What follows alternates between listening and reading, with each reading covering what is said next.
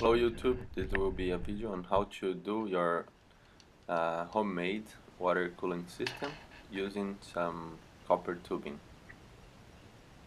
First you need to bend the copper tubing around the motor, so you need to unscrew uh, the bracket that stays around this motor, and after that you need to bend this tubing around it. You need to do 1 or 3 rounds in order to have this in a good position here.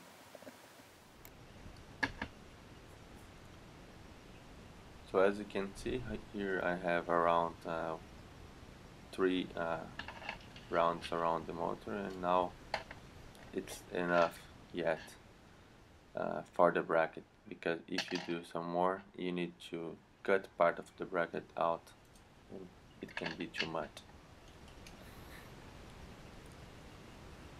I'm going to show you how you can cut the bracket. I used a hot knife. That's the old style of cutting plastics, so you can use a Dremel to do that as well. But this works really well. Be careful to not burn or cut your hand with this knife, but as you can see here, you are going to make space for the tubing in the house, getting some parts of the housing out.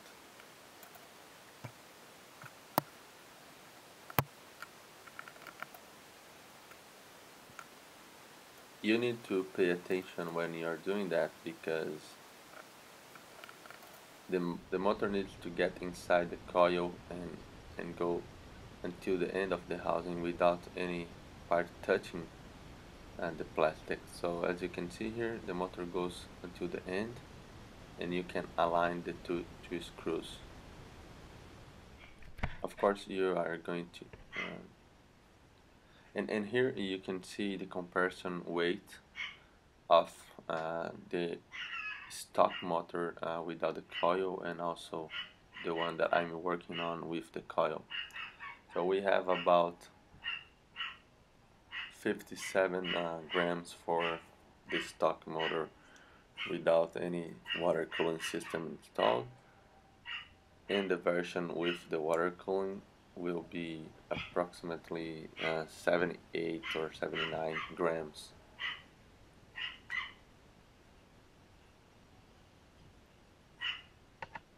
So now let's just weight the bracket. Only the bracket is 3.7. The bracket with the coil, it's 26.88 grams. Comparing those two, we actually cut part of the plastics out to make room for the coil, and it's still being something strong, so the fixing point is still there. It will hold the motor in place really well.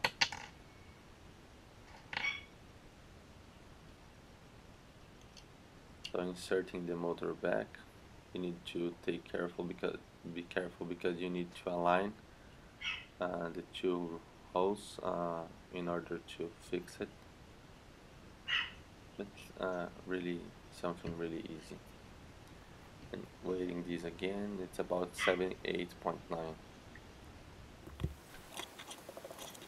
Now how to placing inside the motor. So you need to start thinking where you're gonna put the intake and also the outtake. I'm using this blue tubing to get the connection. So here's the intake, goes in the bottom of the boat, then the water goes around the motor and goes out in the side of the motor. I use this plastic tubing here because that's the easiest way to connect the copper tubing to the intake and also the outtake of the motor. You need to have that because you don't want to have something fixed forever there. So this way you can unplug the inside and outside of the tubing, and it will be really well. So of course you can trim these exit points. Normally the intake you need to have something kind of in a shape that the waters can really get in. So that's why you have a 40-degree, 45-degree angle cutting the intake of the tubing. And just placing the battery here. Of course it will not work because it doesn't have water, but you see that the motor is running well with no problems due to the modification you did to your housing. Okay guys, I hope you like it, and thumbs up if you like it, subscribe. Thank you, bye.